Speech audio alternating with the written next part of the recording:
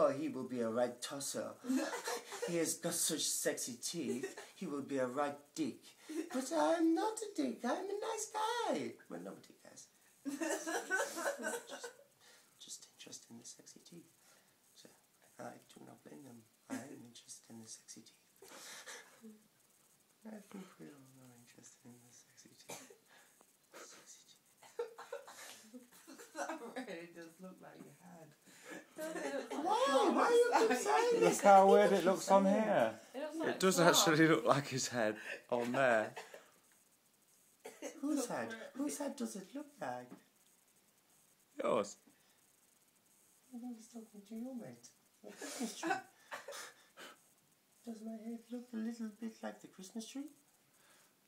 Only with sexy teeth? That is because I am doing an impression of the Christmas tree. Right now. But you still know that it's not a Christmas tree. It's got sexy teeth.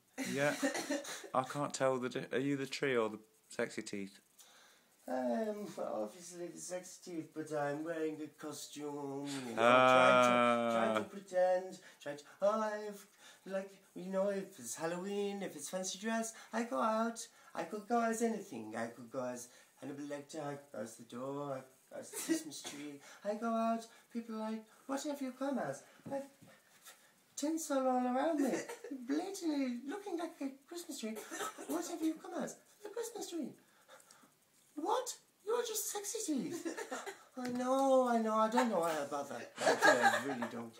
There's no point trying to do anything when you have such sexy teeth. It's a blessing, but also a curse. Too much for me to cope with. I've tried to have counselling about the sexy teeth, but every time I go, I speak to my counsellor. They're not listening to what I'm saying, they're just looking at the sexy teeth. Too much. You're silly Billy, silly. Silly sausage.